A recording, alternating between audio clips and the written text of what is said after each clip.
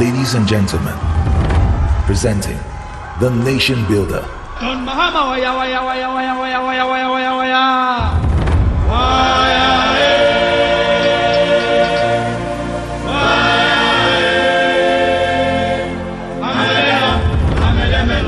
John Mahama tuchikoko. Come on, hey, come on, hey. John Mahama waya waya waya waya waya waya waya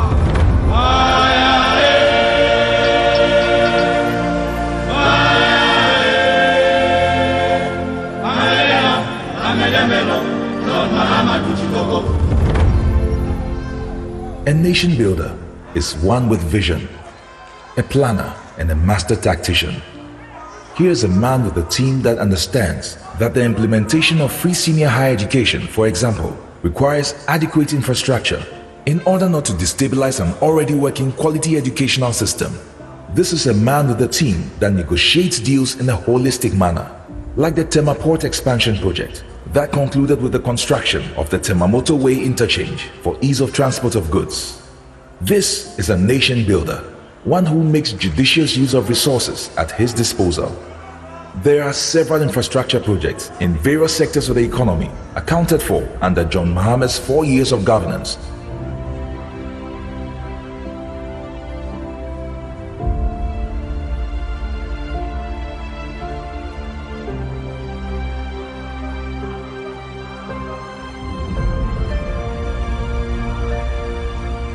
This nation builder is trustworthy, one who is faithful to his promise. John Mahama promised to end Dumso, and truly he did, leaving the nation with excess megawatts of power at the end of his first term in office. This nation builder is a unifier. John Mahama's leadership transcends ethnicity, family, and friends, one whose message resonates with the upper class right through to the grassroots of our society. Same can be said about his communication prowess. It's unrivaled. This year's elections will be about track record. Second is trust. The writings are clear on the wall. The records never lie. Fellow Ghanaians, the choice is ours to make. Fellow Ghanaians, presenting John Dramani Mahama.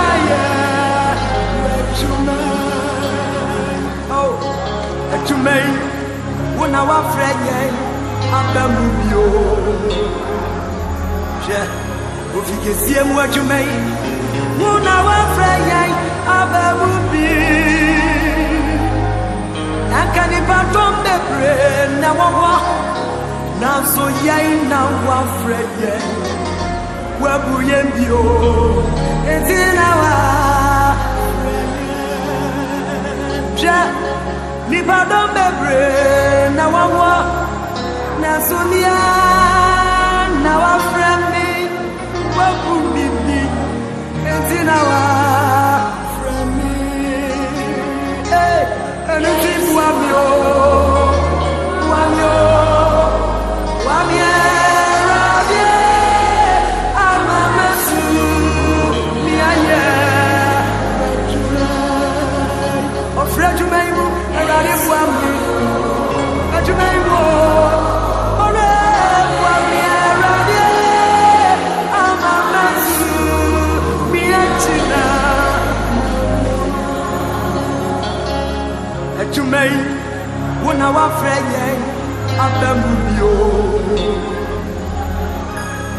Ofikesiemu adwumai Wuna wafra yai ababubi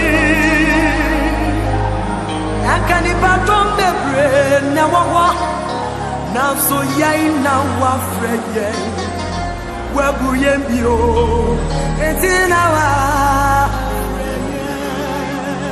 Ja Ni batom bebre na wawa Nafso niya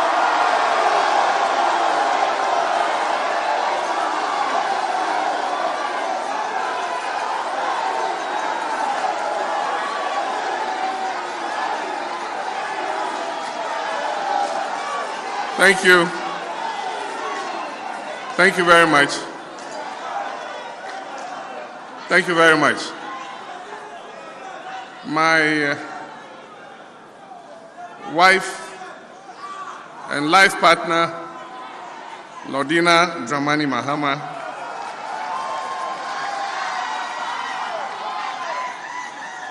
Professor Naana Jane Opoku-Agyemang, our 2020 running mate, Alhaji Mahama Idrisu, representing our founder, Jerry John Rawlings, and our Council of Elders, our National Chairman, our General Secretary, Right Honorable Second Deputy Speaker, Right Honorable former Speaker of Parliament, the Honorable Minority Leader, Chairman and members of our National Campaign Team for Election 2020, members of our National Executive Committee, my media friends, our invited guests, party activists and foot soldiers,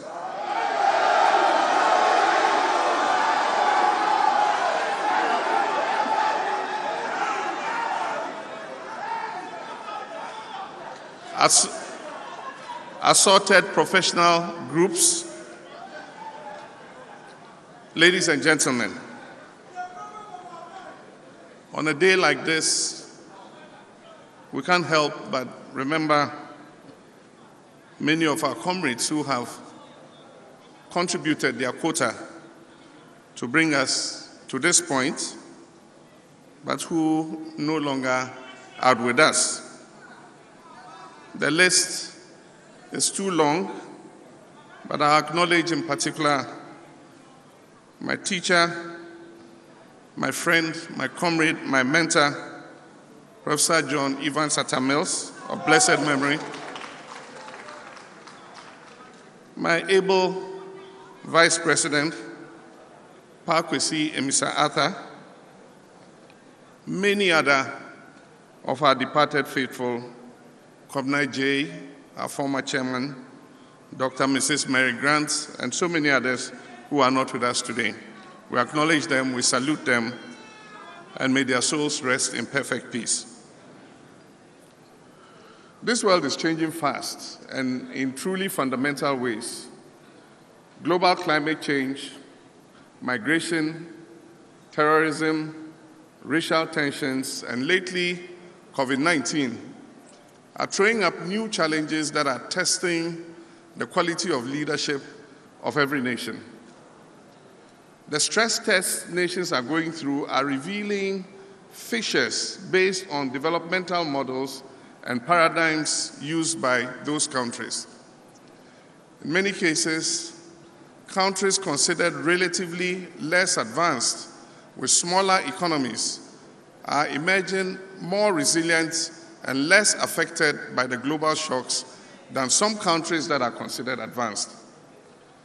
The case of Vietnam, a relatively smaller country bordering China, and therefore closer to the original source of the coronavirus pandemic, has survived much better with relatively less infections and deaths than known global superpowers. Therefore, never in the history of the world has the quality of a country's leadership been more critical to its survival than now. Leadership that has been proactive and visionary have emerged from the shocks with less effects on their people and economies. Unfortunately, I cannot say the same for our beloved country, Ghana. Our economy is in tatters, and as I said, in intensive care, and we are on track to post the highest ever fiscal deficit in our history since the beginning of the Fourth Republic.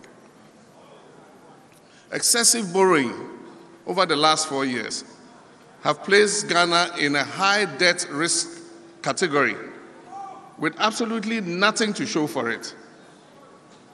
Job losses are at an all-time high, with layoffs and business collapses becoming the order of the day. The capital and lifetime savings of small businesses and households have been eroded by the not too well thought through financial sector cleanup. Business confidence is at an all-time low, with many Ghanaian businesses struggling to stay afloat. Ghanaians are tired and hungry, while an elite few have access to all the opportunities the nation has to offer. Our institutions have been politicized, and there's a gradual erosion of our democratic space. Government has clearly failed to contain the COVID virus and has given up providing timely statistics and data on the status of COVID-19 in our nation. Despite the huge resources that have been made available to Ghana by the IMF, the World Bank, and withdrawals from our stabilization fund, government has failed in its COVID-19 alleviation and containment program. Public education has been poor. Food distribution during the lockdown was chaotic and disorderly. Protective gear remains in short supply, thereby putting our frontline health workers at risk. It is critical that we rescue Ghana from the abyss into which it is sinking.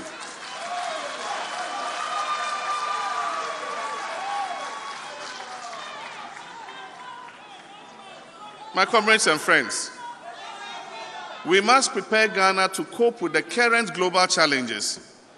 We must open new horizons and new hopes to instill a new sense of purpose in our people, catching up on what we have missed while taking steps to enhance our growth. We must place Ghana in sync with the new developments taking place around the world in order that we prepare our economy to become an advanced one. To achieve this, we must build a knowledge-based economy and move faster into the new world of smart manufacturing and digital services. This will generate not only growth, but prosperity for all Ghanaians. We'll create not only jobs, but sustainable and decent jobs, so that people can live prosperous and dignified lives. We must put Ghanaian businesses at the center of our economic growth. It is only when Ghanaian businesses thrive that our economy can grow and create jobs and prosperity for our people. We must create equal opportunities for all Ghanaian businesses and not deal with them based on political color or family affiliation of their owners. My brothers and sisters, I've had the unique and humbling privilege of providing leadership as president, stepping back, and being elected again to lead the National Democratic Congress into the December 2020 elections. It has therefore given me the opportunity during this period to reflect soberly on the challenges and expectations of governance and the heavy burden of people's hopes and aspirations that come with it. Ghana cannot afford to do things the old way. Survival and success for today and the future generations require a much more urgent and, in many cases, substantial change to prevailing economic and social relations. Ghana needs a new era of social justice. It is time for renewal and coming together. It is time for greater self-reliance. It is time to close the wealth gap that divides our society and create greater equality amongst our people. It is time to finally end intolerance and social discrimination against ethnic groups, religious groups, gender and age groups.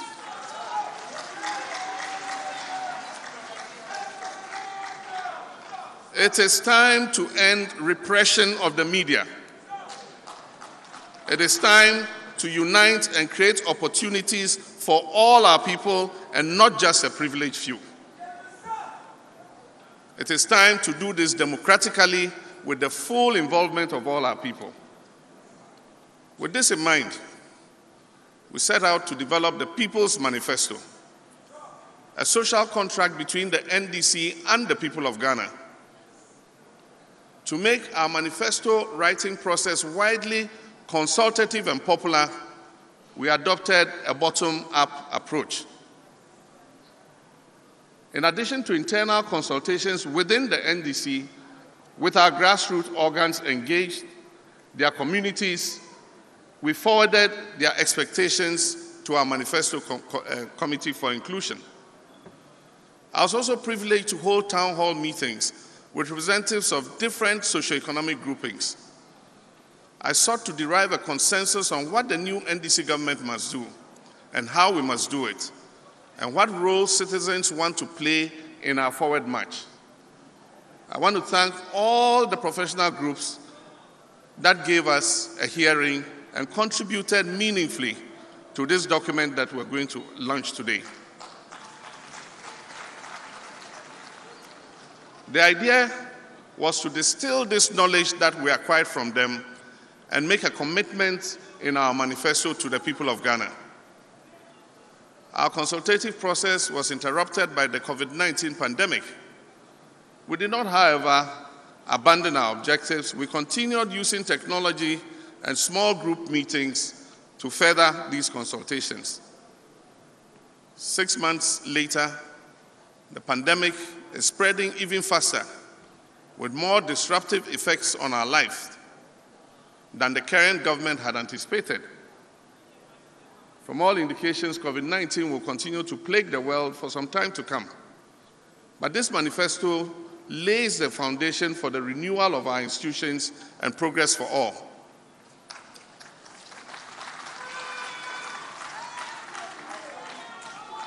It is my hope that you will identify the ideals of our People's Manifesto and vote for John Mahama and for the great NDC team and engage us with a view to holding us to our commitment on program delivery. I believe that there are great times ahead for our people. All of us, myself included, learned a lot of valuable lessons during the period of preparing this manifesto. The most important was the growing and humbling understanding of the fact that the December elections will be unlike any other election in our recent history. It will be an election of destiny. It will be an election of the future. It will be an election of the future of our children and our grandchildren. This election will be about the very soul of a new Ghana. Our historic mission right now is to provide our fellow Ghanaians with the opportunity to become a part of tomorrow's world and offer our beloved country a clear chance to spread prosperity to all our people and move into the status of an advanced middle-income country within the next 5 years. It is possible together. We can do it with the right and dedicated leadership. We owe it to our wonderful people to create new job opportunities, to bring new skills, and to provide better chances for everyone so that all of us will be able to live a dignified life. It is time now, my brothers and sisters. That time is now.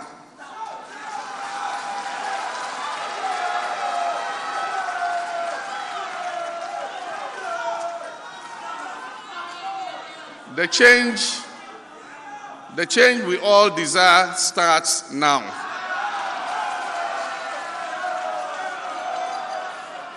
Let us all join hands to create the country that we wish for. May God bless our homeland, Ghana. May God bless each and every one of us. May God make our country great and strong. And so, at this point, I'll take you through a few highlights of our manifesto, not in any particular order.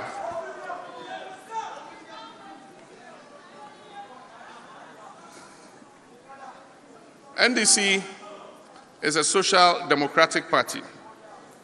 We subscribed to a compassionate political philosophy, and we believe in social justice.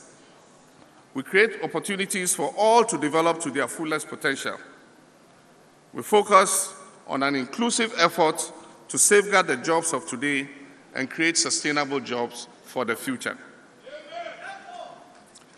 Our manifesto is our social contract with the people of Ghana, and we will create a bright future for Ghana and for every Ghanaian.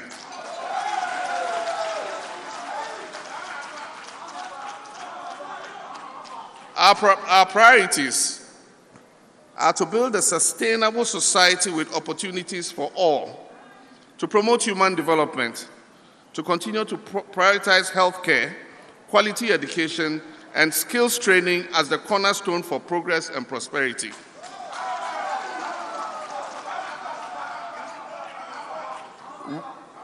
The US $10 billion accelerated infrastructure plan, dubbed the Big Push, will create jobs for the multitude of our people. We'll provide infrastructure for accelerated development, and will fix the economy as we unite against poverty, create sustainable jobs under our Ejumapa program, promote good governance, integrity, anti-corruption, transparency, and accountability, and deepen the international relations amongst our sister nations. Uniting against poverty, that is the economy. Ghana's economy is not working for the people, it's working for only a few.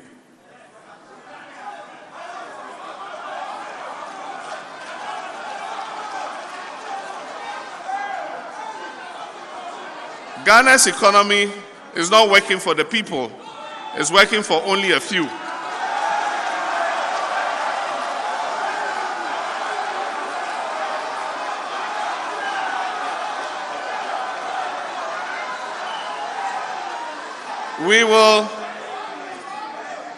We will fix the economy and make it work for all Ghanaians.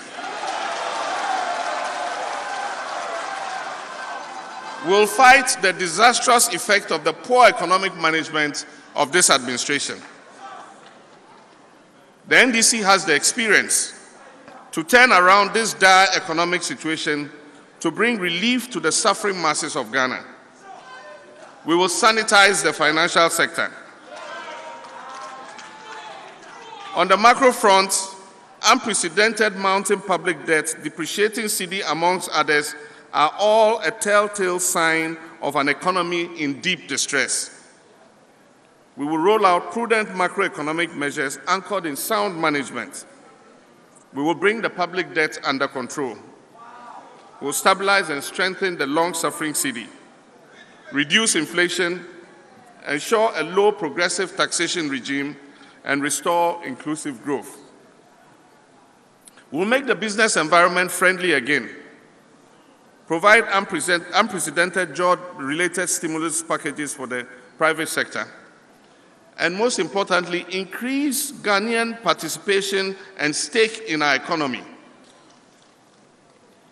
And we'll put an end to the vindictive targeting and collapse of Ghanaian businesses and its attendant job losses.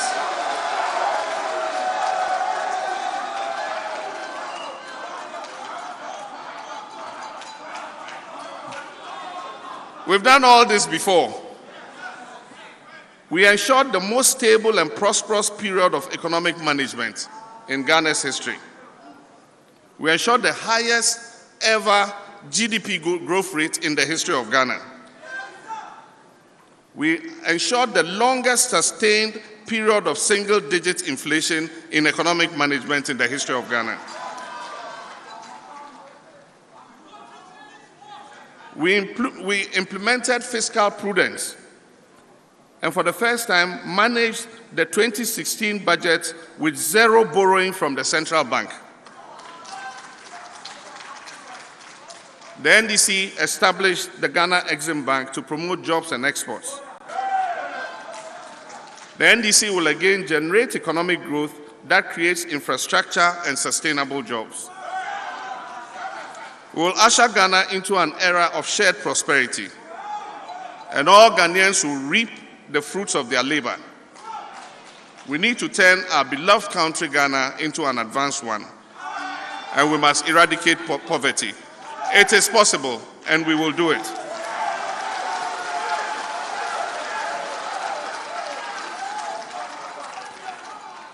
How will we achieve these targets? How will we achieve these targets? We will exempt small businesses from paying corporate and personal income tax. That is to re-inject their profits back into the businesses. We estimate that this will involve about 1.4 billion Ghana cedis a year. And that will be the best stimulus you can inject back in order to expand small and medium enterprises. For medium-sized Ghanaian businesses, we will reduce the corporate income tax rate from 25% to 15% in order to give them breathing room to be able to reinvest in and grow their businesses. But very interesting, we will exempt newly established medium-sized companies that employ up to 20 people or 20 workers from paying corporate income tax for the first year when they are establishing the business. This is important because the most critical time in establishing a business is the first year when you are investing. And when you're investing, it's not the right time for government to come asking you to bring money. And so we will give them that relief.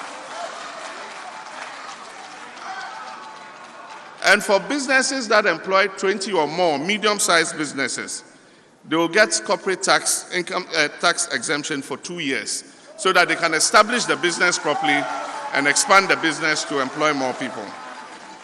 We'll exempt commercial vehicles and other commercial equipment imported into the country from commercial, industrial, and agricultural purposes from import duty.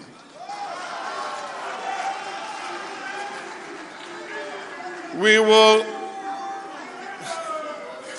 review the Customs Amendment Act 2020, that's Act 1014, to scrap the law banning the importation of salvage vehicles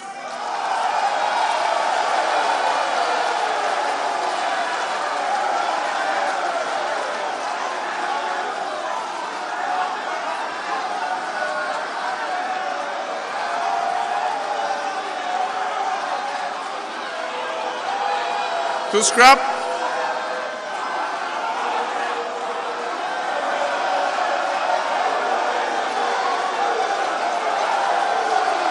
I think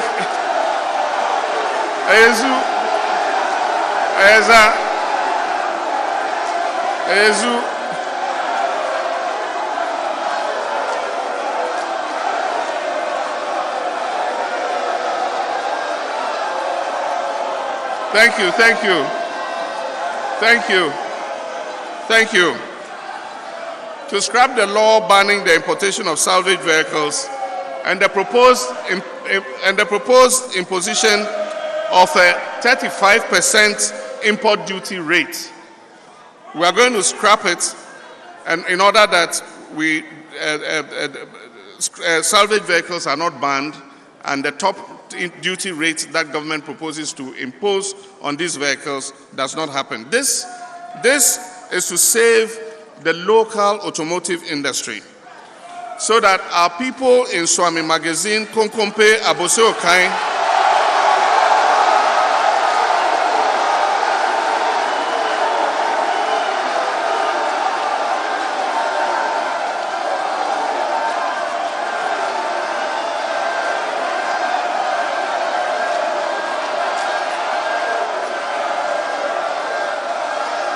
Thank you. Thank you. Thank you.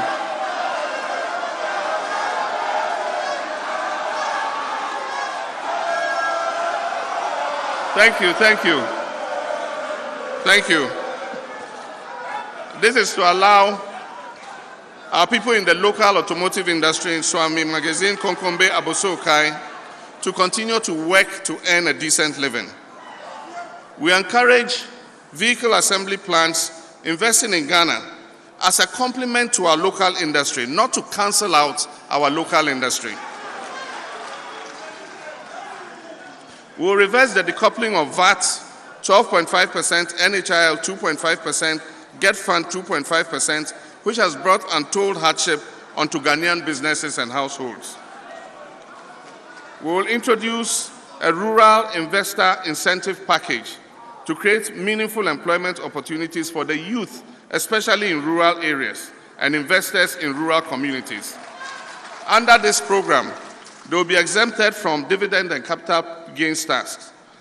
And then B, if they employ up to 50 persons, they will be granted tax exemptions and further incentives on the importation of capital equipment.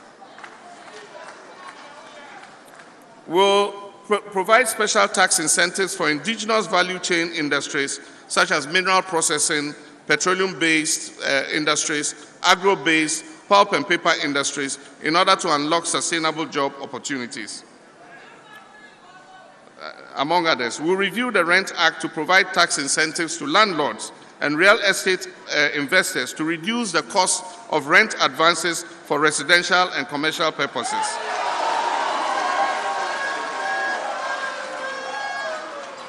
Restructure the Rent Control Office into a Ghana Rent Authority to effectively implement the new Rent Act in the interest of tenants and landlords.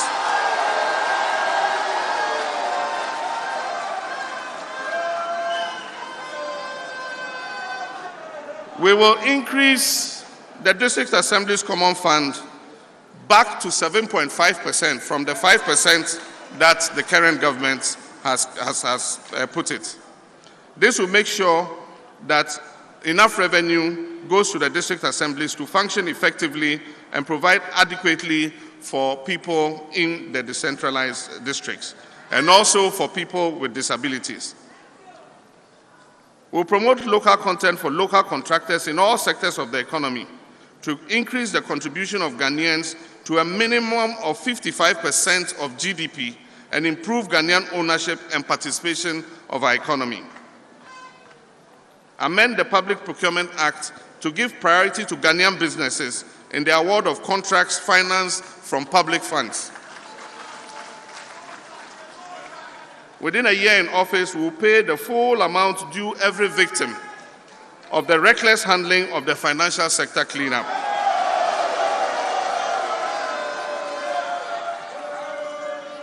Conduct a forensic audit on the entire financial sector cleanup exercise, including the Ghana Amalgamated Trust. Set up a financial services authority to regulate the financial service industry, protect consumers, and ensure fair competition in the financial service sector. Ensure a well-tiered financial system to cater for the various segments of the market, such as SMEs. The idea behind this is you don't need every bank to have a capital reserve of 400 million.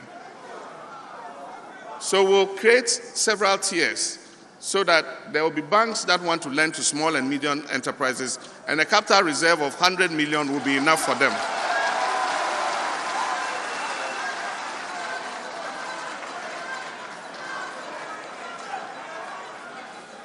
Amend the National Pensions Act, 2008, Act 766, to improve both service delivery and financial efficiency of the SNIT pension scheme. Allow contributing workers, such as private teachers, amongst others, who lose their jobs suddenly due to natural occurrences, such as COVID-19 pandemic, to be paid stipends while they search for a new job. And this is important. Allow workers who have contributed for a minimum period of 10 to 15 years to use their contribution as collateral to access mortgage loans for housing.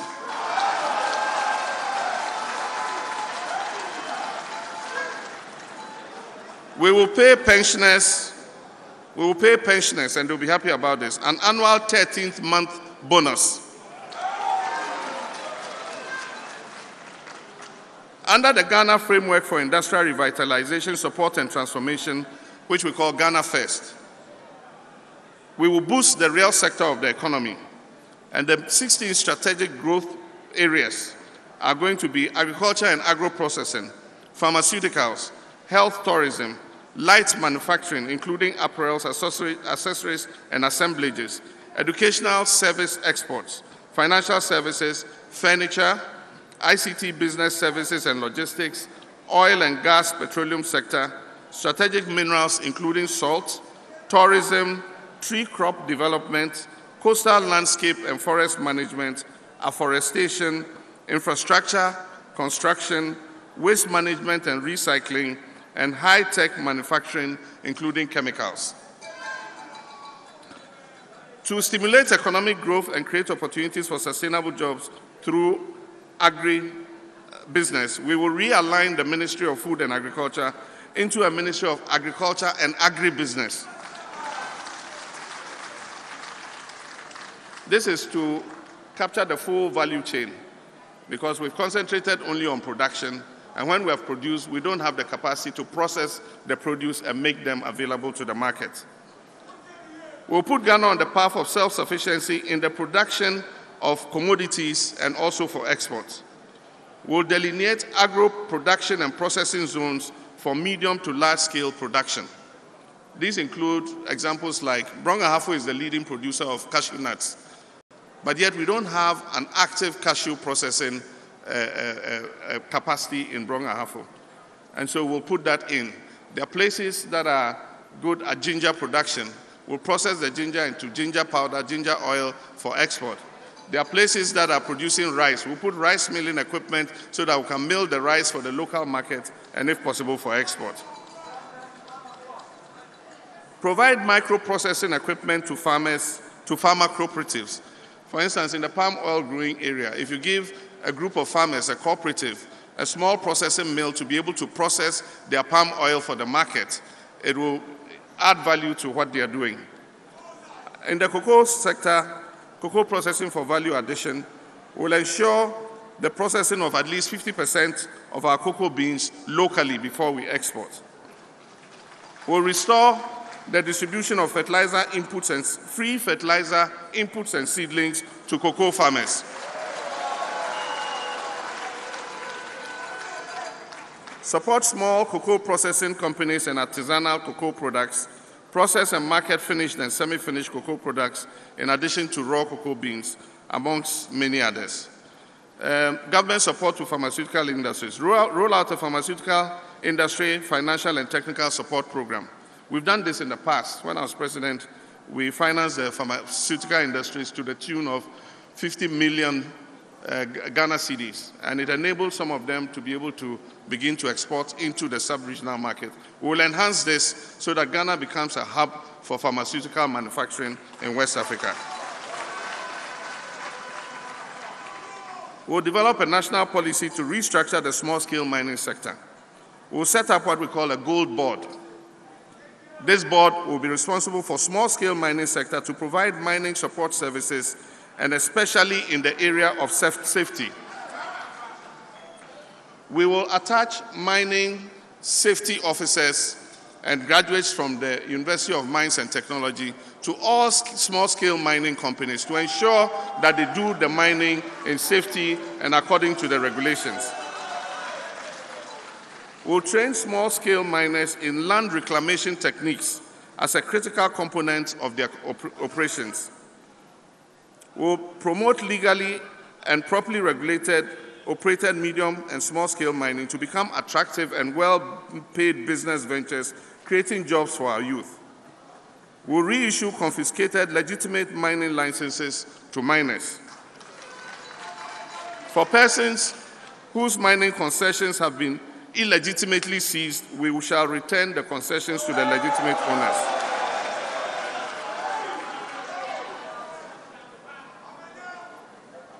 We will track down and take back all excavators that are missing.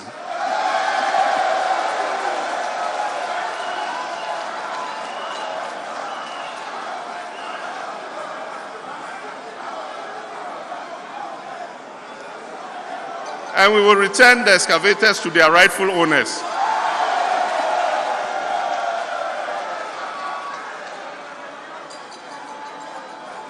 We will establish mini gold refineries in the gold-producing regions of our country in conjunction with the private sector. And we will halt the export of unrefined gold produced by small-scale mining companies. The central bank will play a role in financing and certificating high-quality gold bullion for export.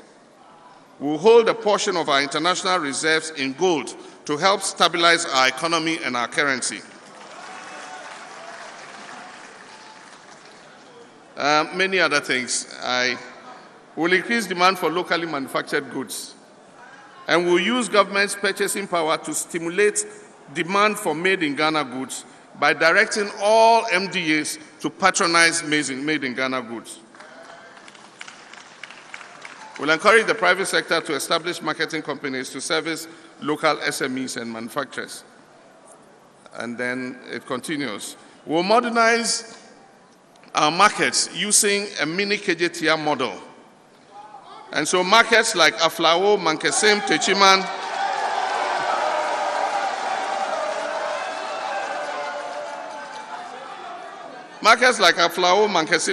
and others will get a smaller version of a KJTR market.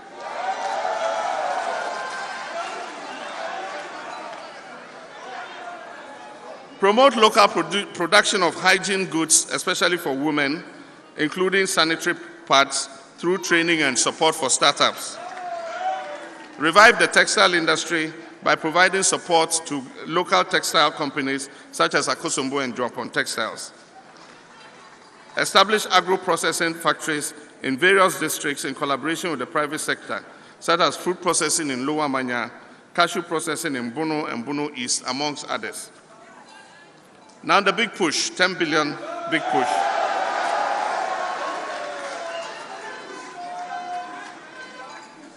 And I'll rush through this very quickly. The $10 billion big push for infrastructure development and economic transformation will involve an investment of $10 billion over 5 years. It will transform our economy in furtherance of our 1 million jobs plan. Projects under the big push will be executed in all cases by Ghanaian registered companies that pay their taxes in Ghana. This is to ensure that the money circulates within Ghana. And so if you want to participate, your business should be registered in Ghana and pay taxes in Ghana. These investments will stimulate and grow indigenous Ghanaian businesses. The 10 billion investment will be directed to stimulate the economy by sourcing as much as possible locally available materials and products for the execution of the projects. Now, key areas under the big push: provide infrastructure for agriculture and agribusiness, such as warehouses, silos, irrigation dams, farmer service centers, etc. Develop regional digital and innovation centers. Develop 5G technology. Upgrade and dualize all our major national roads.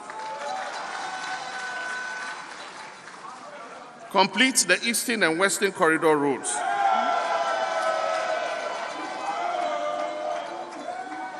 Upgrade other major national highways, urban and feeder roads. Expand the railway network by implementing the 2014 Railway Master Plan. Construct a domestic airport in Upper East Region. The land was secured when I was president, and it's a project that we will continue. Extend the runway of the Kumasi International Airport to accommodate bigger aircraft. Upgrade the Sunyani Airport. Engineer and construct major markets, starting with Aflao, Mankesim, Techiman, Kintampo, Sampa, Elubu, Nima, and Asesewa.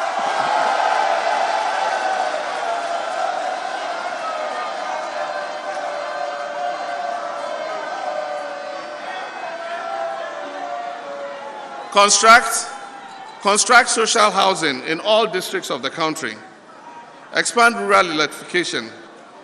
Water supply, sewage, and sanitation systems. Complete all abandoned hospital and health projects. Construct new district and regional polyclinics, health centers, and CHIPS compounds in all the districts. Construct 2 new infectious disease centers. Expand the 37 military hospital as the national emergency center. Complete all the E-blocks and the abandoned community day secondary schools. Construct new schools at the basic level by removing schools under trees and other substandard schools. Provide universities in the new regions that do not have any.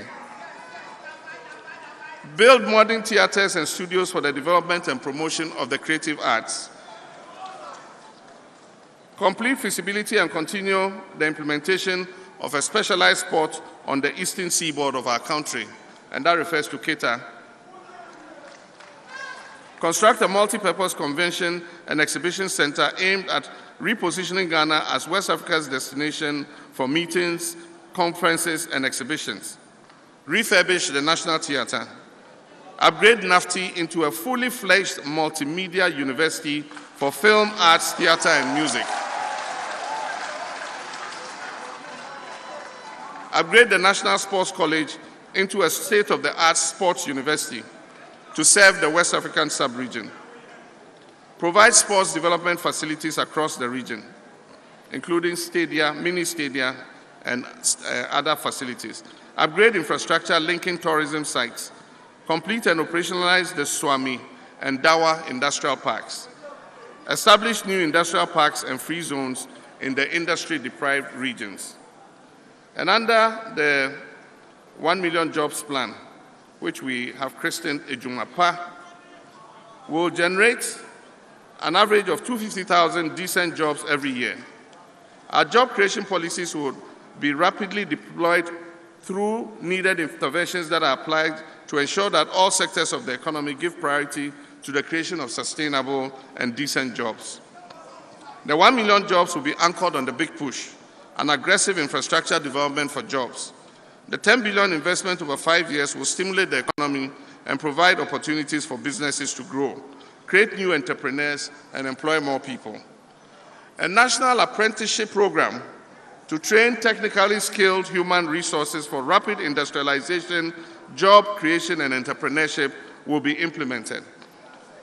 NAP, as we call it, will target 500,000 out-of-school youth, including Kayaye. Government will bear the cost of fees for their training, and they'll receive start-up kits on completion of their training. What this means is that we'll register master craftsmen in all the districts around the country. We'll register youth that are interested in going as apprentices to learn a skill, and we'll pay the master craftsmen to train them, and when they are finished, we'll give them the kits that they need to start work, whether sewing machines or hair dryers. Through a number of tax exemptions, micro, small, and medium enterprises will be able to plow back their profits, drive the digitization of the economy to provide new jobs, encourage establishment of new businesses, focusing on exports to help create more job opportunities, provide free training in coding to young people across the country, engage a minimum of 300,000 beneficiaries under the Youth Employment Agency, focused on skills acquisition, legalize and regulate Okada.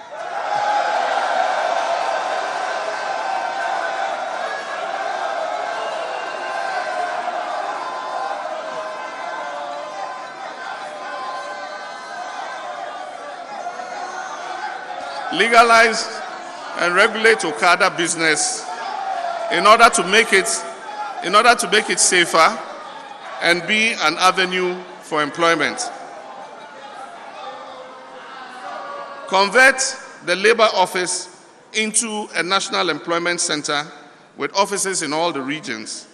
Persons seeking jobs can register online, and employers who recruit from the National Employment Center database will receive tax incentives. It will also compile and maintain a national employment dashboard to track the number of jobs created every year. And getting to the end, social housing. Roll out social housing, I said that already, in every district. Implement a national mortgage assistance scheme and rent-to-pay agreements over 15 to 20 years. So if you are working and you have between 15 and 20 years to the end of your working life, you can be allocated one of the houses. The money you'd have paid for rent, you use it to pay and own the house.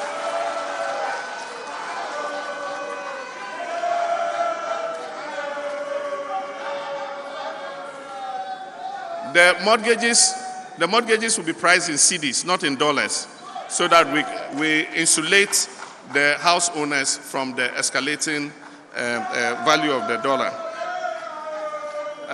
The rest is expand GIFEC to create a digital economy development fund to promote entrepreneurs with emphasis on youth and females.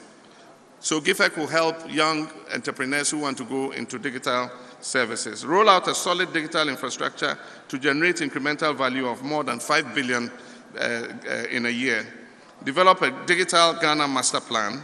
Ensure the efficient transfer of digital technologies and skills to unleash the innovative and entrepreneurial potentials of our young people. Commence the building of a national information highway, that's the Ghana Broadband Network, which utilizes 5G and fiber optic technologies. Move to an affordable universal licensing regime, including 5G, that allows flexibility for telecom companies to tap into new technologies. Identify and support young people to develop e-applications to support the delivery of public services. Introduce a uniform transactions fee to guide the electronic payments industry. Migrate all persons to government payments onto electronic platforms. This is to speed up the achievement of a cashless society. And so these are some of the programs planned.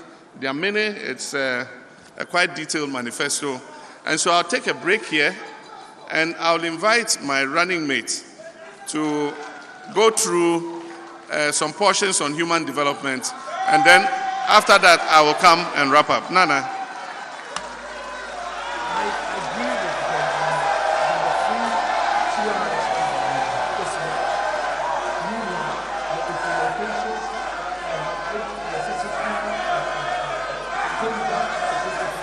Welcome again.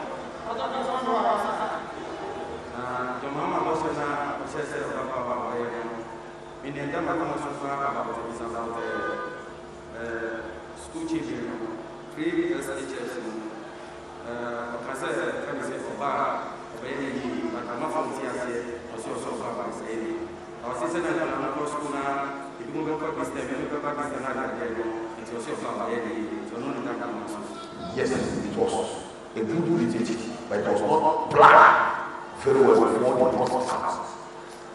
It was not planned at all.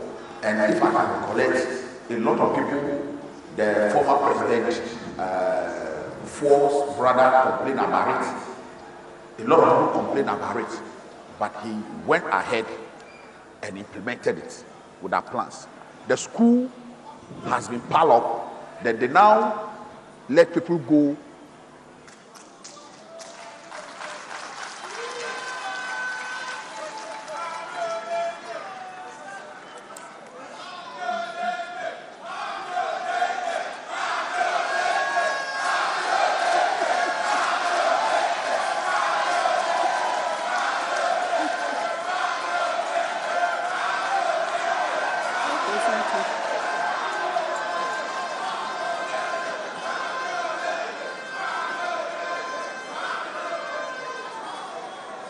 Thank you very much for the kind welcome.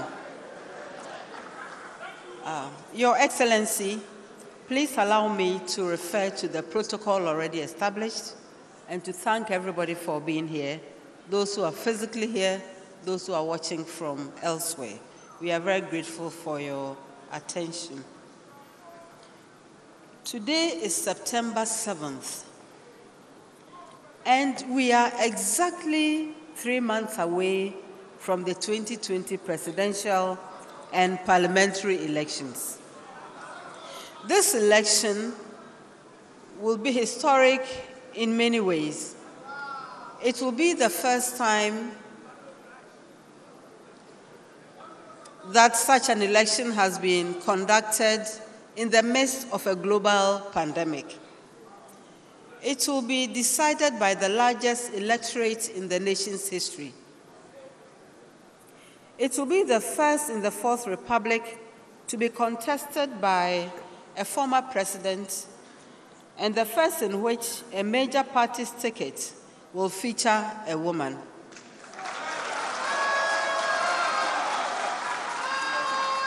But the moment also brings with it another more important, more urgent historical milestone, and that should guide our priorities as a people and shape the focus of our government in the years to come. This will be the youngest electorate in the history of this nation. 7 out of every 10 people who registered to cast a ballot on December 7th were born about a decade before the Fourth Republic. Nearly half of them have only ever known Ghana as a multi-party democracy. Isn't that interesting? And so, in many ways, this election is about the future of the many millions who make up a rising generation with grand global aspirations for themselves, for their culture, and for their country. It is their ambitions, their energies, and their self-belief that will write the next chapters in Ghana's history. The future of this nation, its fortunes, and its very fate hinges on their ability to attain their fullest potential. The passion, positivity, and promise of the youth are the fuel for any serious agenda for the future of this country. It is for this reason that we must be invested in the success of the teeming youth of this country, while we must be absolutely relentless in our determination to create a social, economic, cultural, and political environment that allows them to prosper and live dignified lives in a nation they can be proud of.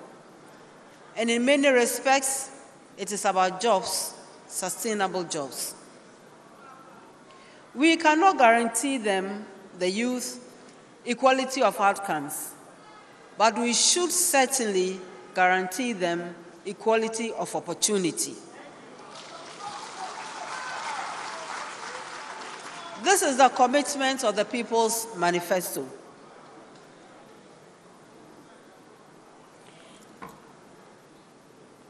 The reason why we were not swayed by the criticism that by going to the people, and the people, the list includes the chiefs, the artisans, students, farmers, traders, teachers, market women, professionals, and so on, and inviting them to be active participants in policies that will affect their own lives meant that the NDC lacked ideas. Distinguished ladies and gentlemen, do allow me to state that any plan that excludes the agency of the recipient is at best an alienating effort.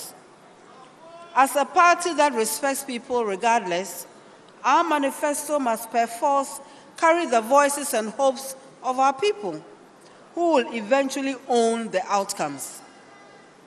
The easiest process would have been to lock a few people in a room for a couple of weeks, backed by consultants who have no clues, who sometimes have no clue as to the concrete reality of the life of the people of our country, and then call the outcome a manifesto for Ghana. At the core of the consensus expressed was human development. And distinguished ladies and gentlemen, the economy is about human development, no more, no less. It is about building a strong, well-educated, healthy country that protects the vulnerable, creates and sustains spaces for the aspirations of everyone to develop to their full potential, and rightly so. For Ghana can only rise to the challenges and opportunities of the 21st century if we face it with the full complement of our ingenuity and talent. And we can only do it if we eliminate the barriers of gender, geography, poverty that exclude so many people from reaching their potential. This, my friends and countrymen, is the work of the next 4 years and a prerequisite for the future that lies beyond. We owe it to our youth, especially, to their determination to succeed, their ambitions, unlimited energies, and intellectual prowess that one finds everywhere in our country, to help raise their levels of confidence to believe that they can overcome their general current cynicism and pervading frustration and become hopeful. And we know that the disappointments and disillusionment of the last few years means we must proffer concrete plans and not just promises. We will not offer our youth charity. We will collectively work towards making them truly independent. This explains everybody's involvement in crafting this manifesto, especially the voices of our youth. This is the commitment of the People's Manifesto to the youth of Ghana. The manifesto highlights. Please permit me to share the highlights of the wishes of the people, of our people, in these critical areas, beginning with education.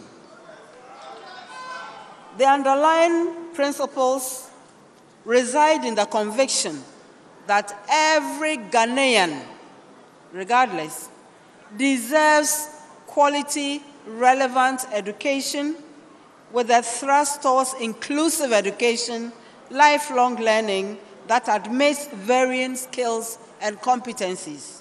We don't all have to do the same thing. We have a plan for education. The next NDC government will commence the Next Generation Education Initiative. This is a program that will enable the Ghana Education Service to provide basic and senior high school students access to interactive remote learning. This investment, and actually we started that in our previous term with the iCampus Ghana and the iBox.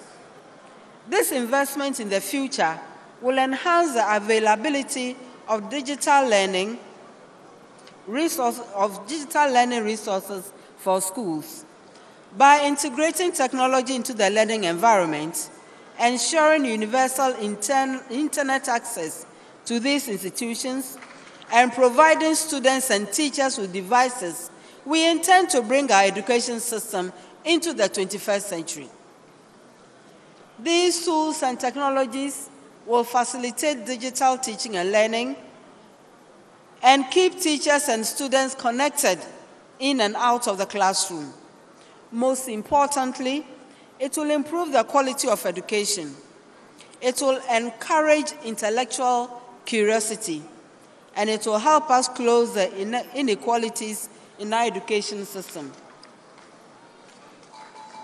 We have every plan and desire to make the free SHS much better by ensuring that its numerous challenges are addressed and that higher operational and academic standards are introduced and sustained.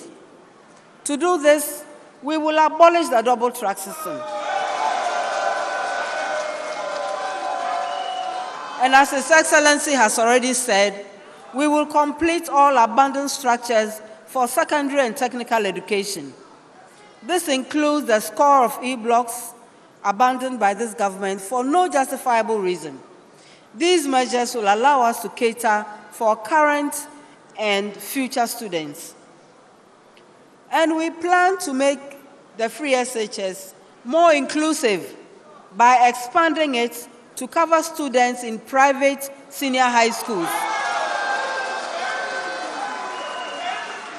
in underserved and deprived parts of our country. I had a singular privilege of leading one of Ghana's premier universities, and I have seen close up the challenges that tertiary students face, and of course those of their families and their friends too.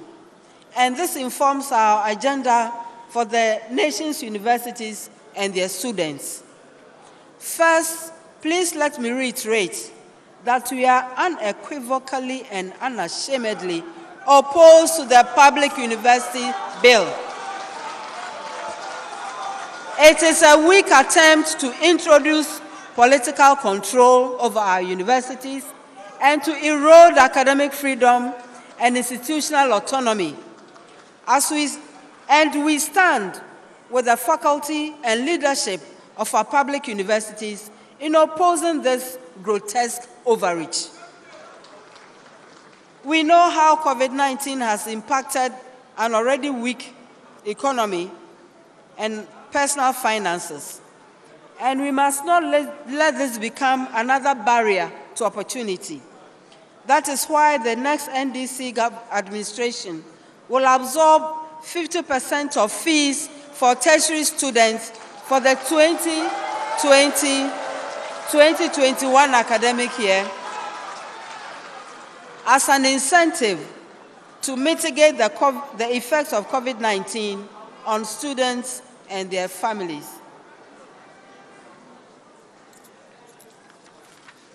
As a long-term investment in financial access beyond the recovery, we intend to increase the student loan amounts to be commensurate with prevailing educational costs.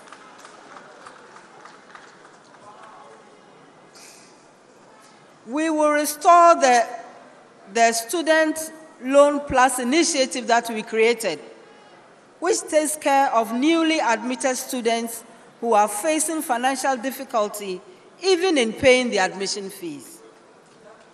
These loan repayments will only begin when beneficiaries gain employment after school.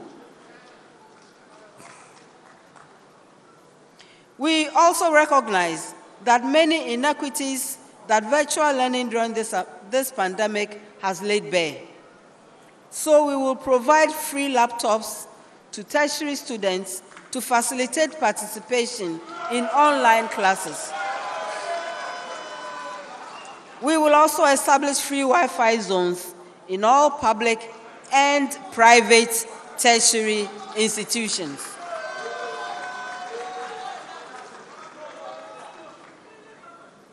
His Excellency has already talked about the establishment of new universities.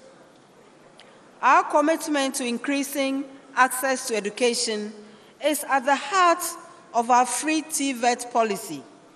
It is a plan to provide the free technical and vocational education at the secondary and tertiary levels.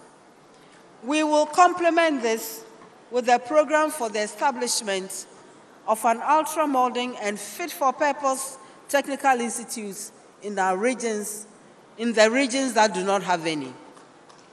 And to maximize early career opportunities, we will also implement a national apprenticeship program and a national internship program.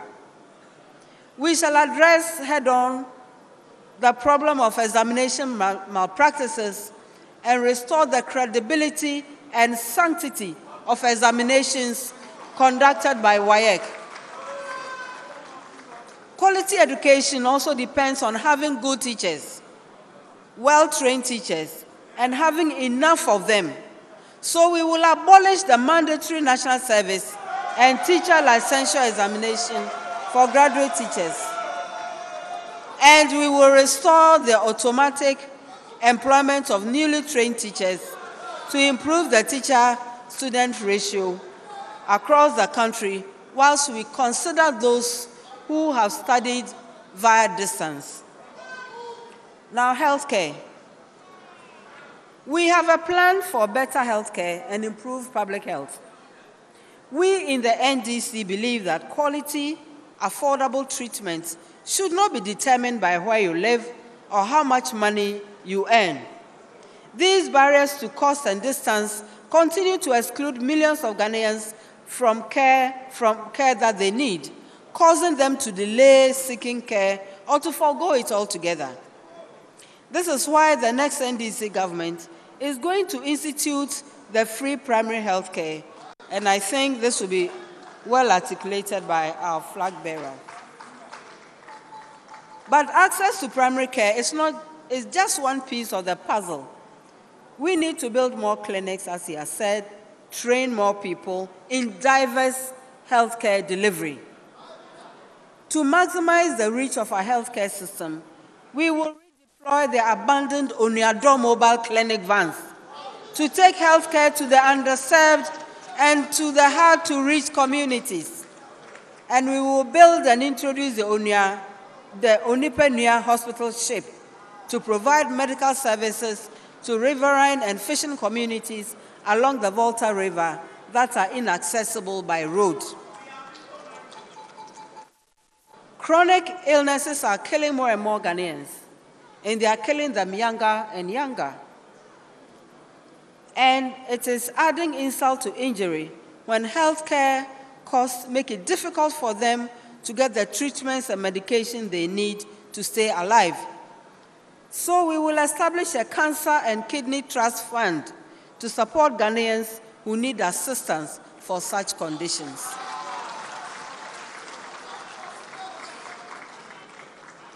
To focus our attention on the grave risks that non-communicable diseases pose, we will also declare renal failure, diabetes, hypertension, and national health emergency.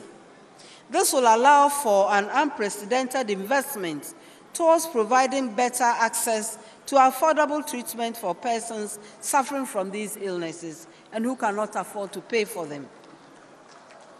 Much of the cost of healthcare is determined by cost of medications. We will introduce a policy of framework contracting for pharmaceuticals in order to lower the cost of drugs in our health system. And we will empower the local pharmaceutical industry to produce more generics to feed the domestic drug market as we started in our last administration. Of course, we will also look to our own indigenous knowledge systems for alternatives. And we will do this by collaborating with traditional herbal medicine producers for rapid integration of herbal medicine in Ghana's systems. But a healthcare system is only as good as the healthcare workers within it. How many they are, how diverse they are, how well-trained they are. So we'll employ qualified health professionals in search of work. We will train more personnel in domiciliary and palliative care to address the health care of the elderly and the sick. We will establish and initiate a plan for the Ghana College of Nurses and Midwives. And in honor of an African giant, we will establish the Professor Jacob Plangerul Endowment Fund for medical and surgical specialist training. A good healthcare system needs guardrails. We are at our most vulnerable when we are in need of care and must be able to trust healthcare workers to act professionally, to keep us safe, and to respect our dignity. So, in the interest of accountability, we plan to establish a Patients Protection Council to fully implement Patients' Rights Charter. But when healthcare workers distinguish themselves through excellence or sacrifice, that should be acknowledged and rewarded too.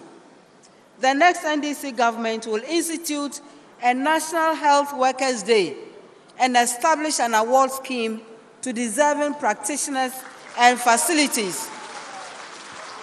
And we will extend this to the private sector as well. But our health system must also be responsive to new realities. The perils of COVID-19 have shown the value of capital investment in health infrastructure, and no fair-minded person can ignore how critical the University of Ghana Medical School, the Ga East Hospital, the Bank Hospital, and many others have been to Ghana's effort in this pandemic. And kudos to our incoming president.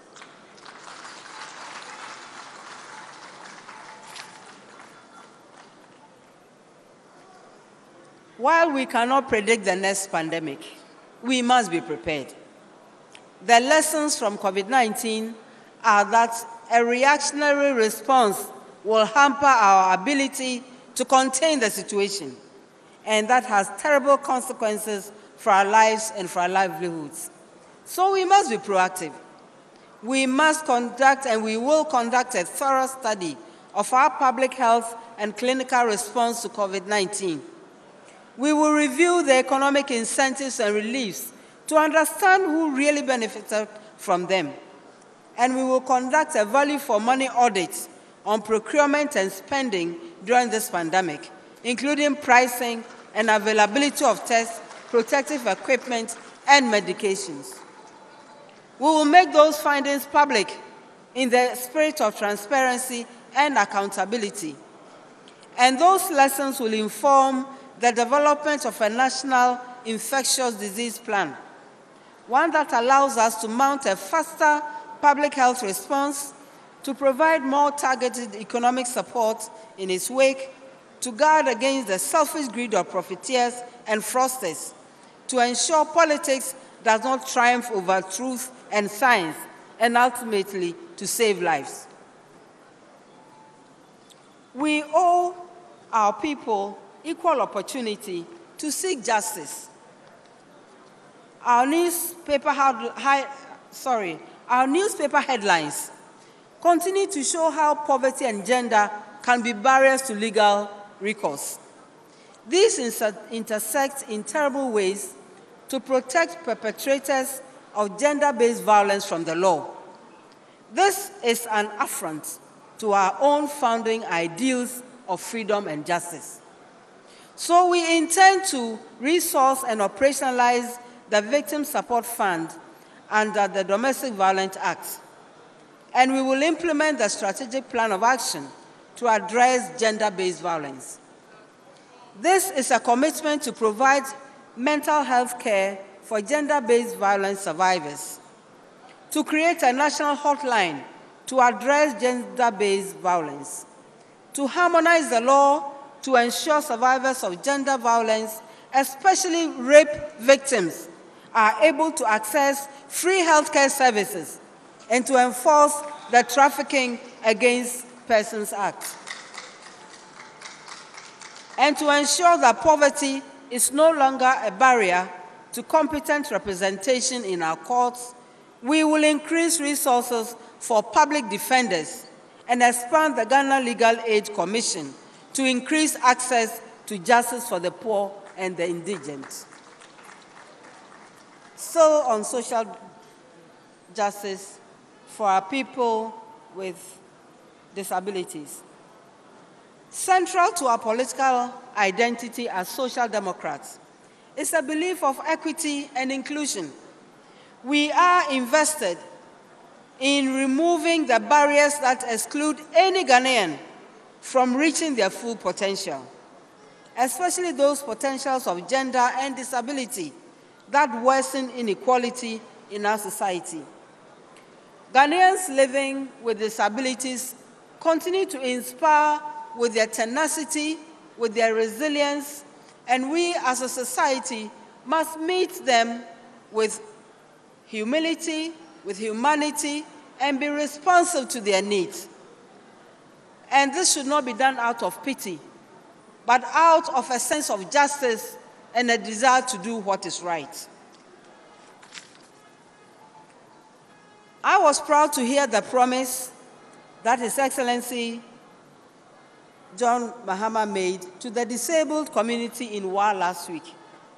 This government's decision to reduce the current government's decision to reduce the share of the District Assembly Common Fund allocated to disabled persons by a third is not acceptable. It is a failure of moral leadership on this matter, and it shows lack of interest in equity and inclusion. And that is why we pledge to review this decision. And because inclusion often means physical access for persons with disabilities, we intend to expand and enforce the laws governing physical access to public buildings for persons with disability and to ensure compliance of government buildings across the nation. Again, this is a moral priority. It is not a political one. Our commitment to social justice extends to gender. I'm living proof of it. But as I said a few weeks ago, the measure of a person's character is how you extend privilege to others. I believe that by holding the doors open and making many more women have opportunity to participate in nation building, we will receive other ideas, fresh perspectives that will bring to our nation's development, and that will also save our lives and guarantee the lifeblood of progress. Empowering more women will make our politics and governance more dynamic, more vibrant, more responsive, more inclusive. And in this hour of crisis, Ghana has never needed that freshness, energy, and optimism more than she does right now. Those of us as gatekeepers must recognize this. We must embrace it. We must facilitate others coming through the door.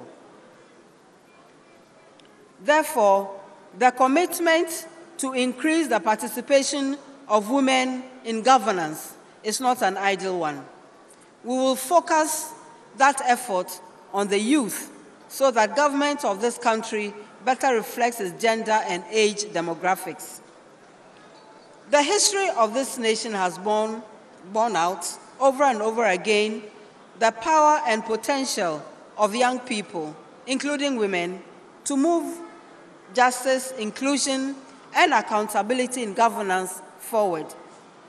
And while this sometimes means political opportunities, it extends to so much more. That is why we intend to implement the Affirmative Action Bill. If it's not passed, we'll pass it, of course. This is a first step in the direction of justice for Ghanaian women and our centuries of contributions to this nation and the peoples that comprise it. But women face other challenges too.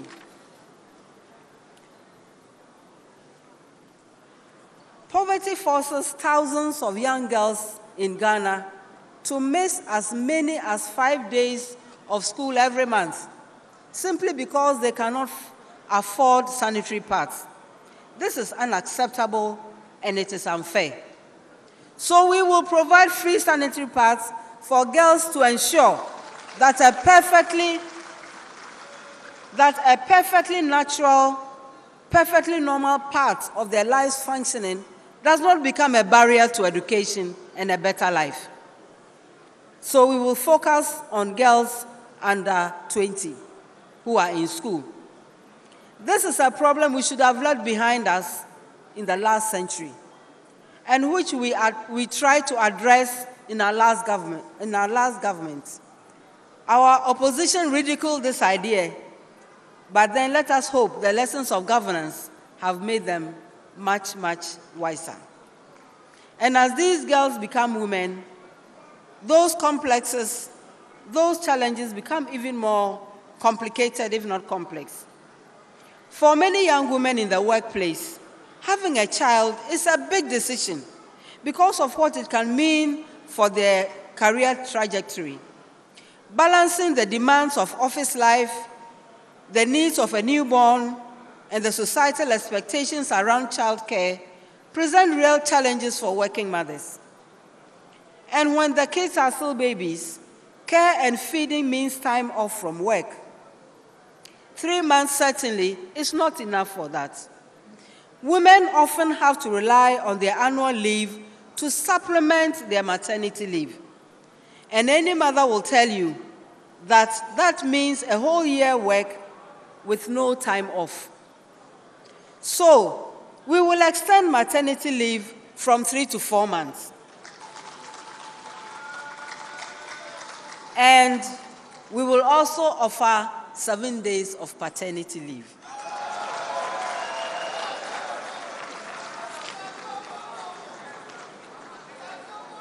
Childcare itself becomes another obstacle. When young families cannot afford childcare or have no one to lean on for support, it is the women whose careers and aspirations suffer the consequences. So as part of our plan to invest in early childhood development, we will work to ensure that creches, daycare centers, and nurseries for children are established in formal workplaces. For example, the ministries complex and, let's say, our markets too. But women also face unique threats. Sexual violence is one of them. Our current system of serving justice to victims and perpetrators is beneath the dignity of this nation and of the women who love and who nurture this nation. This needs to change, and that means comprehensive systemic reform. The time is now. So in addition to the criminal justice reforms that I've already outlined, we intend to abolish all charges for medical examinations for victims of sexual assault. It is an abominable disincentive for many women, and it is also only more so the poorer they are. This is morally unacceptable, and there's no justice in that. I want women of this country to know that these commitments we make for you today are also personal for me. I intend to see them done. We have waited for too long, and the time for action is now. We in the NDC believe that another measure of our national character is in how the most vulnerable are treated. We have a long way to go on this path, but we have a plan for that too. We intend to establish an orphan and vulnerable child support scheme as a special vehicle to protect the rights and interests of vulnerable children. And we will promote the construction and upgrading of shelters for vulnerable persons, such as survivors of gender-based violence and trafficked persons. And to my friends Zakayaye in our urban centers, and those who form part of the extremely vulnerable group because of their gender or because of their poverty status.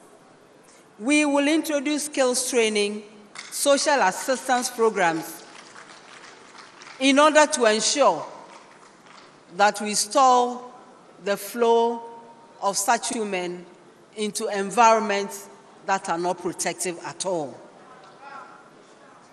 We will establish a center of excellence for training social workers to take care of vulnerable, including the elderly, and recognizing the needs and challenges of aging in our time. We will also amend the National Health Insurance Act to reduce the age of eligibility for premium payment under the National Health Insurance Scheme from 70 to 65.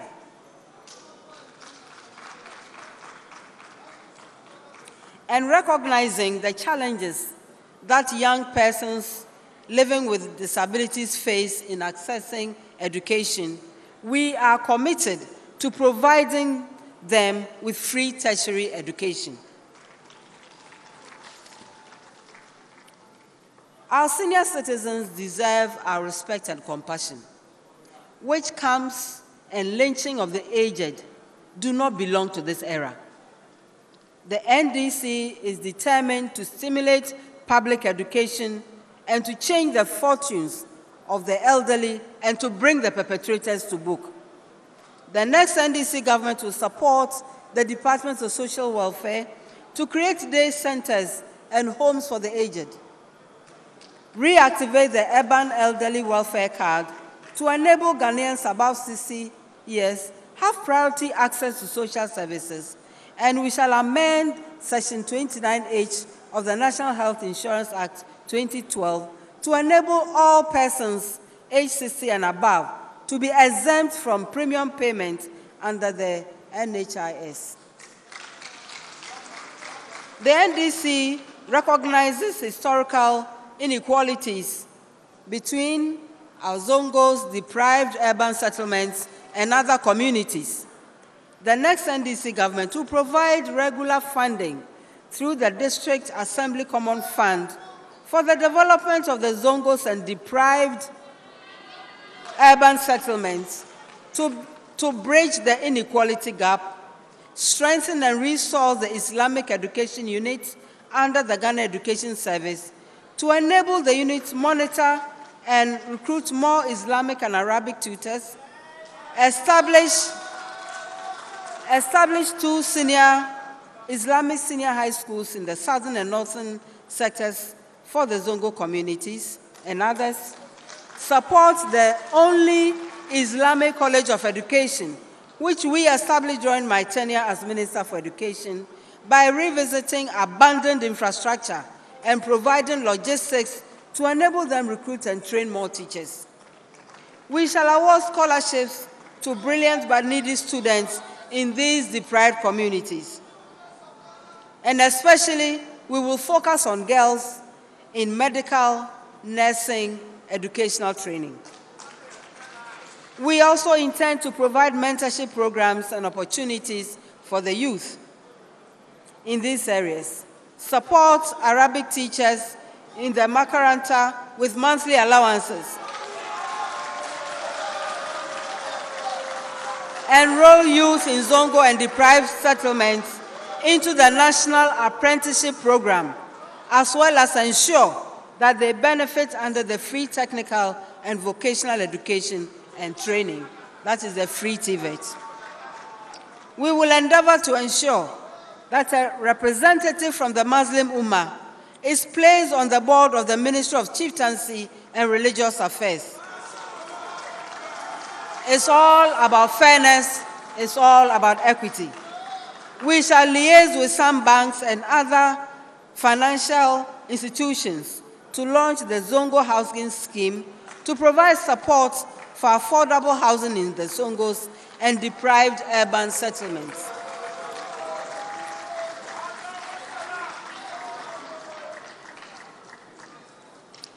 The NDC is committed to prioritizing youth development through various youth empowerment and entrepreneurship policies and programs.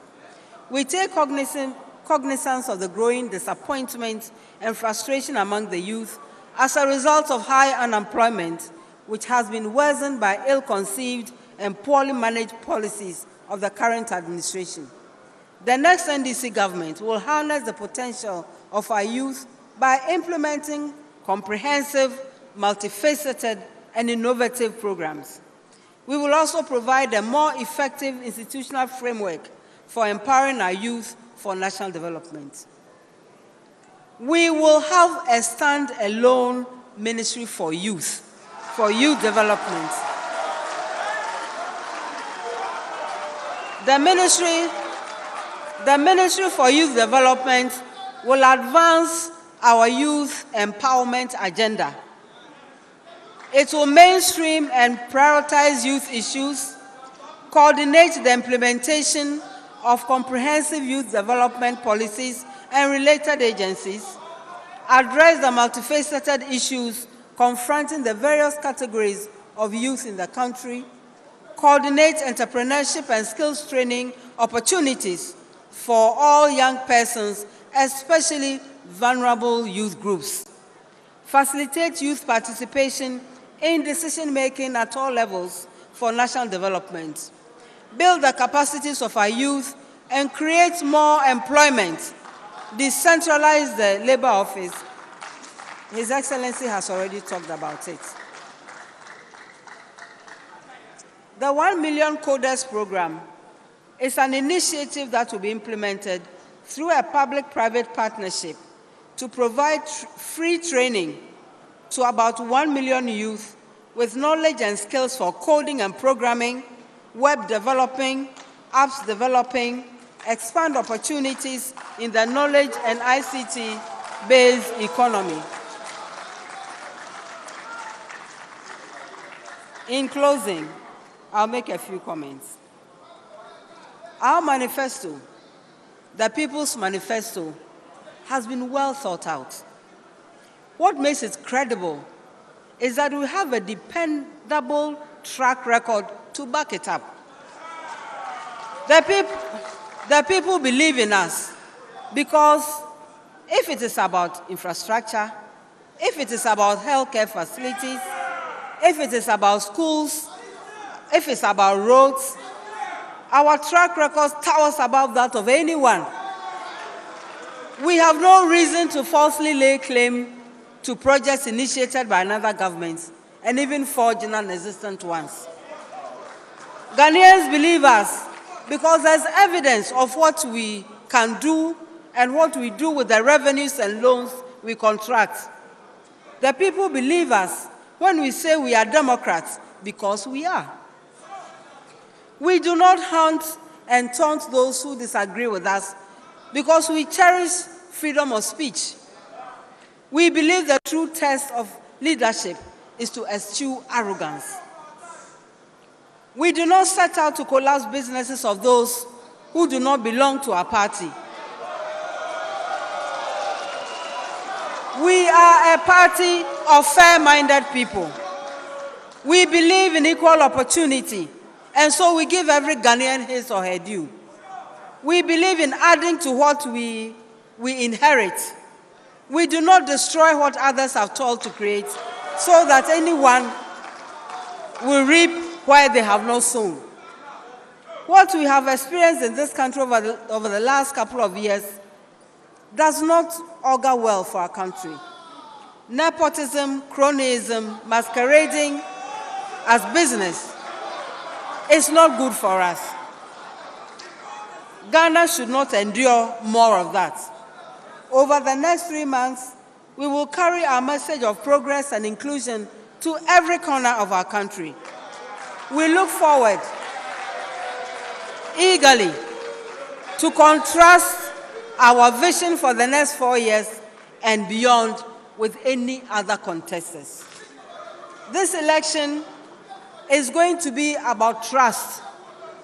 It's going to be about judgment and vision. John Mahama showed all three in the first major decision he made as part of his governance plan for 2021 and beyond. That is His Excellency Mahama's vision for progress. And that is the vision I joined this ticket to help him to realize. I trust and I believe in this vision. I have seen close up his thoughtfulness and the great value he places on introspection. We share a belief that growth, personal or otherwise, always means change. The President Mahama I know always seeks wisdom in the words even of his critics. He is interested in the views of everyone, especially the so-called common person. Always his abiding questions include, how does this suggestion help the poor, the vulnerable? How does this intervention improve lives? Such concerns resonate well with mine, and no doubt with those of many others who also believe that voting is an expression of hope, of trust, of judgment, of faith.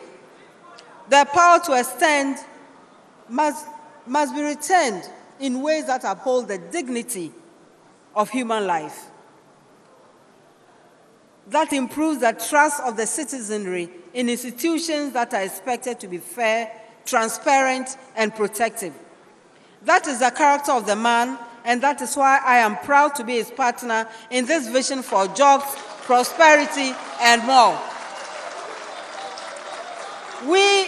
That is the NDC, we are a party for everyone. The farmer, the fisherman, the educated, the non-educated, the teacher, the nurse, the vulnerable, the market trader, the hawker, everyone is welcome. We welcome everyone regardless of status or background. And we invite you all to join us in building a prosperous country in peace and togetherness for the benefit of all Ghanaians. What we will not accept is a premise that Ghana belongs to some elite few who arrogate to themselves the right to determine among themselves how to share our precious resources. Let there be no doubt that this country, our beloved country called Ghana, belongs to all of us, including generations unborn. Let our actions bear witness to that. And those who receive the high privilege of being elected to serve must jealously hold and guard the sacred trust of the people. This we pledge to do. Distinguished ladies and gentlemen, please come join us. Let's spread the good news of the People's Manifesto. And on December 7th, join us again in reminding those who may have chosen to forget the truth that the people are the real owners of this country. Thank you very much for your attention.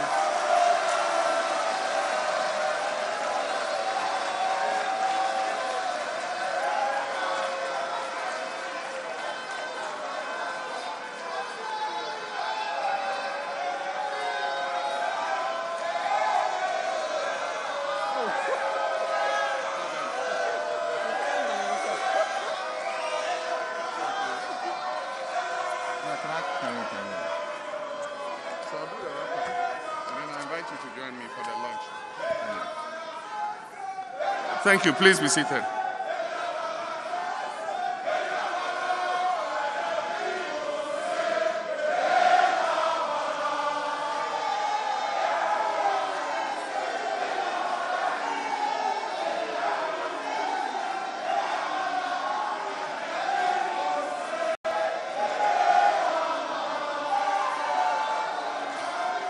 Thank you.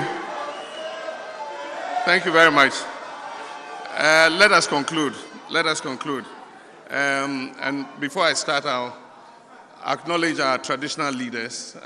When I opened my remarks, I didn't mention them. We're happy. Thank you very much for taking time to join us. And just to fill in with Professor Naana, with regards to the Zongo and deprived urban communities, that's what we call it, not inner cities, Zongo and deprived urban communities. There is the establishment of a microfinance fund for Zongos and deprived urban communities, and it's called the Soyeya Fund.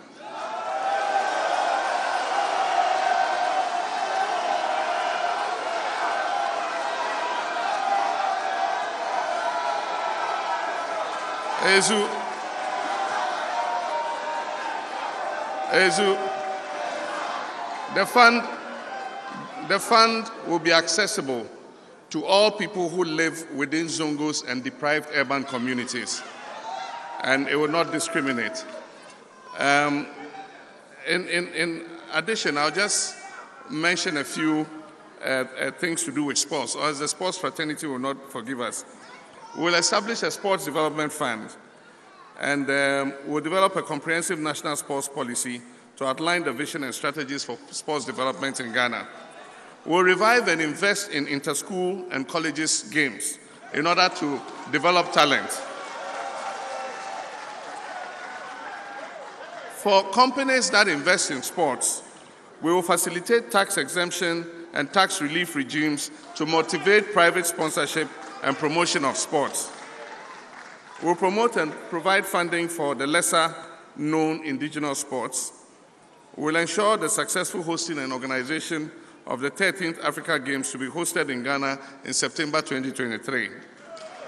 We will continue and complete the new Edubiase Sports Stadium, and we'll establish sports stadia and other recreational facilities in communities and in all the districts. Now, this is an interesting one. We'll use the Sports Development Fund to assist the sports associations to provide and improve remuneration and welfare of local sportsmen and women. This fund will also be utilized to assist teams that qualify for continental competitions. This fund will assist them to be able to go and participate in the competition.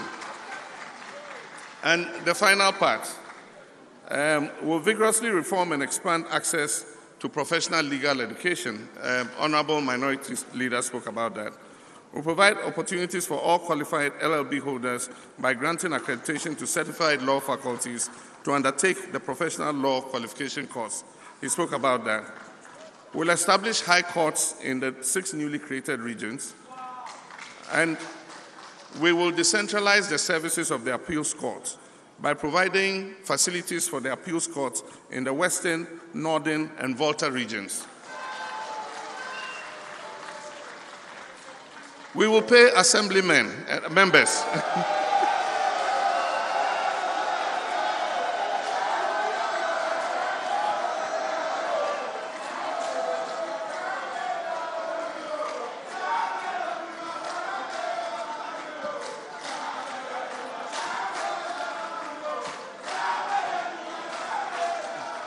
Thank you. We will pay assembly members and give them responsibility for the collection of births and deaths statistics in their electoral areas. We will ensure the depoliticization of the civil and local government services. We will upgrade the whole Kaswa, Ashaman, Techiman, Koforidua, Sunyani, Bolgatanga, Hohoi, and Wa municipal assemblies into metropolitan assemblies.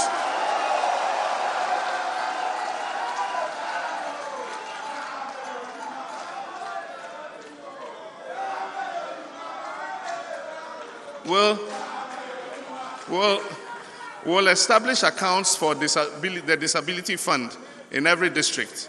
And so the percentage meant for the disability fund will be paid into a special account. 50% will go to paying a stipend to recognize persons living with disability in the district, and the other 50% will be used to invest in projects that will benefit the persons living with disability. Security will implement the report of the inquiry into the Ayawaso West Wagon vigilante incident.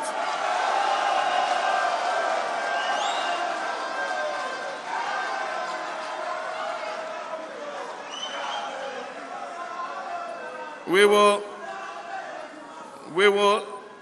empower the 48th Engineers Regiment to construct living accommodation for security personnel, to establish new military presence and installations across the country, especially in the new regions that do not have a military installation. We'll establish a new military training and recruiting academy for the northern sector of the country. We'll establish a police station, a district police station in every district where there is none. We'll review and enforce medical packages for both serving and retired personnel and their families. We'll review the compensation package for personnel who lose their lives or get injured in the line of duty. We'll clear the backlog of promotions and ensure timely promotion based on merit and transparency. We'll depoliticize the Ghana Armed Forces and restore discipline and loyalty to the state. We'll encourage and expand opportunities for non-commissioned officers, that's other ranks, to access officer cadet training where appropriate. We'll construct housing units and residential accommodation for the Ghana Armed Forces, refurbish dilapidated and abandoned housing units across the country, systematically review upward salaries and allowances of troops and their civilian employees, upgrade retirement benefits for personnel, establish armed forces home ownership schemes for armed forces personnel, complete and equip the Kumasi Military Hospital at Afari. Other things, I'll jump some of them. Establish armed forces agribusiness and processing units, revamp the defense industry to produce clothing, boots, and accessories for the Ghana Armed Forces and other security services. We'll expand and equip the Field Engineers Corps to undertake national emergency projects, including road construction, and be licensed to undertake commercial ventures of the Ghana government. We'll roll out transparent and accessible police education and scholarship scheme. We'll increase officer and residential accommodation for personnel of the Ghana Police Service. We'll complete the police hospital project. We'll construct a second police hospital in the northern part of the country. Complete the construction of the Dovsu headquarters, and I'm sure this is one that the police officers are waiting for. Use a yearly internal recruitment approach to grant amnesty to police personnel who privately acquired additional qualifications from recognized tertiary institutions, such that some of them can become officers each year through an accelerated promotion regime. We'll maintain the Cap 30 pension scheme for police service personnel. We'll implement the Ghana Prisons Decongestion Project. We'll modernize the prison system and make it more humane. We'll provide facilities to separate remand prisoners from convicted prisoners. We'll set up a special remand sentence review committee to review cases of persons accused of light offenses. Encourage community service and other non-custodial sentences for minor offenders. Create well-equipped technical and vocational departments in all prisons. Ensure proper healthcare facilities in the prisons. Ensure safety and security of Ghanaians by reconstituting the joint military police anti-armed robbery patrols. We'll restore the visibility police. And so at every intersection, we'll have police in order to keep crime under control. We'll conduct investigations into the assassination of Ahmed Swali and other unsolved cases.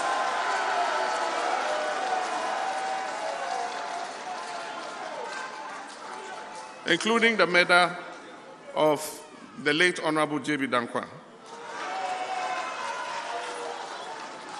We'll change the current climate of fear, intimidation, and harassment of the media. We'll continue the process towards passing the broadcasting bill. We'll develop a media development fund to support professional training of journalists and media organizations as part of COVID-19 relief package. The NDC will address the canker of nepotism and growing corruption. We'll restore the integrity and strengthen independent anti-corruption institutions, and they'll be at the forefront of our fight against corruption. We'll strengthen the anti-corruption institutions like TRAJ, IOCO, the Financial Intelligence Center, the Office of Special Prosecutor, and empower them to investigate all cases of corruption swept under the carpet by this administration. They will also be empowered and free to investigate any incidents of corruption under the next NDC administration. We'll introduce legislation to regulate agency representation and the conduct of business practices of multinational companies. This means that if a multinational company wants to do business in Ghana, it's not a crime to have an agent, but they will be compelled to disclose who their agents are for transparency, for purposes of transparency. Update the guidelines for political office holders developed and launched during my administration. The presidency shall not act as a clearinghouse for corrupt appointees.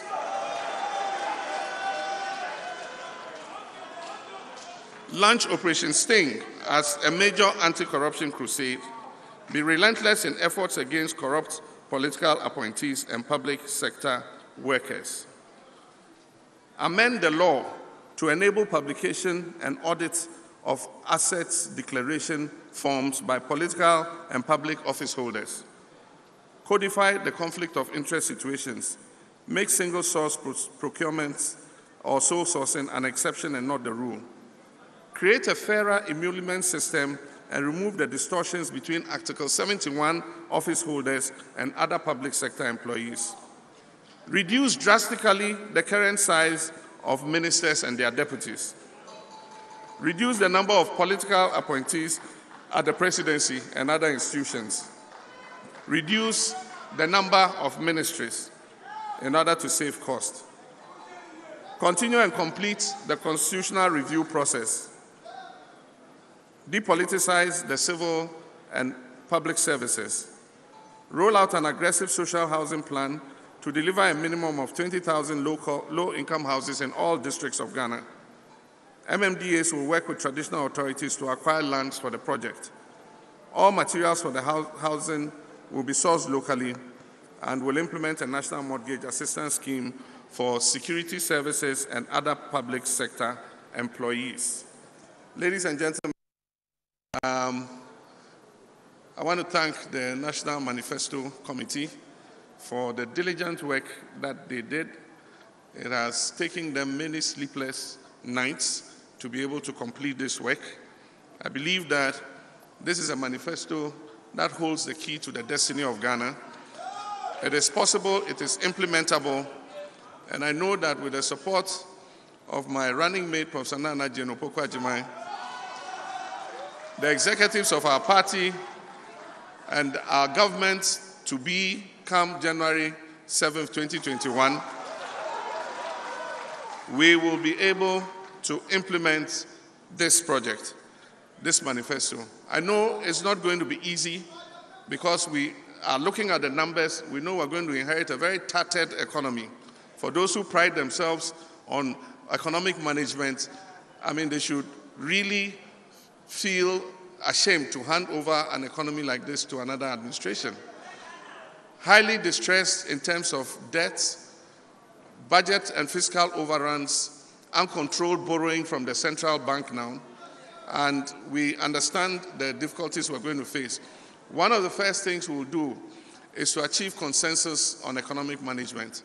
And so we will hold a second Senchi conference, for those of you who remember Senchi 1, which was boycotted by the NPP. I hope this time, even if they're in opposition, they will join us for Senchi 2, so that we achieve consensus on economic management and fiscal consolidation going forward. I want to thank our National Executive Committee for the emergency meeting this morning to approve the manifesto. At this juncture, I'll invite my running mate, Naana, to come up and join me as we launch the manifesto.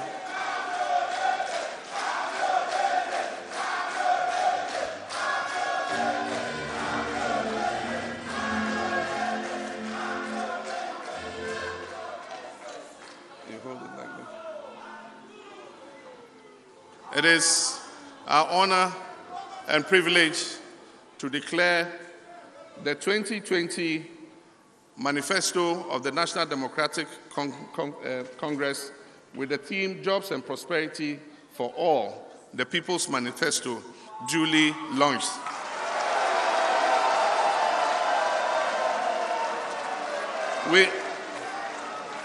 We're also conscious of our persons living with disability. And so we did not only complete and launch the main manifesto, we also completed and we are launching today the Braille version of the NDC manifesto. Thank you very much, and God richly bless all of us.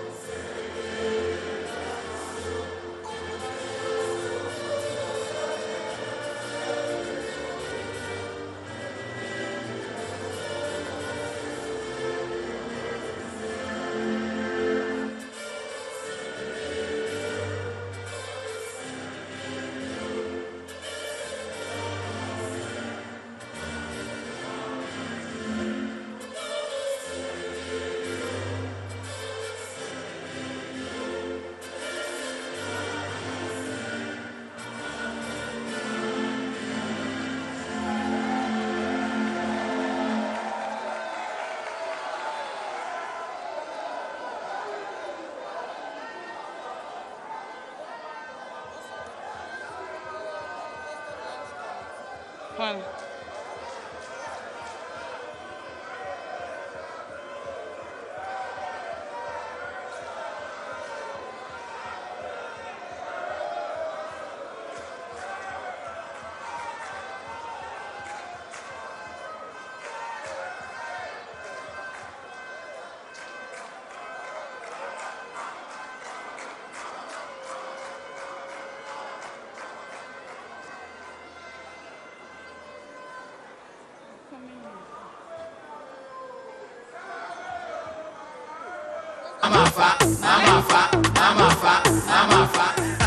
C'est très femme. Kojobi.